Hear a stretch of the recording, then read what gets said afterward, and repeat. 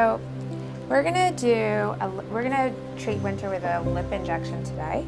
And one of the things that I like to do, and actually just about everyone can benefit from a lip injection, it just depends on what you consider a lip injection.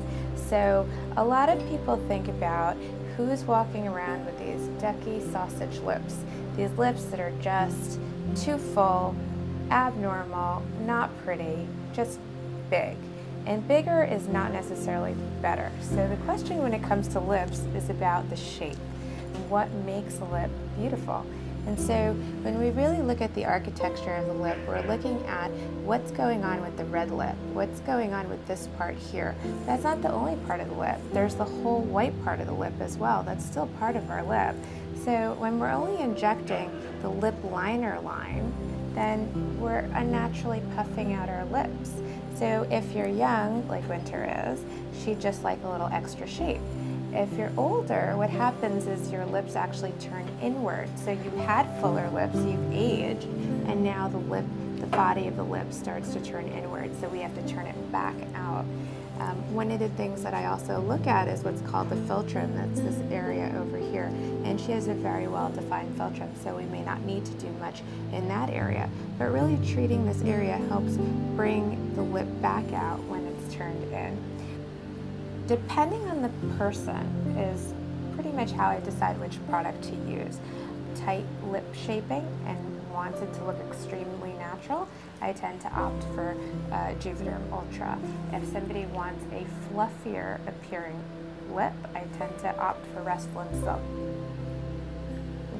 So when I think about lip augmentation, I really think of it more in terms of lip shaping, where the artistry of injection really matters. You have to customize it to the patient to really bring out their natural lip and shape it in a way that perhaps is fuller, a little bit more voluptuous, but certainly natural.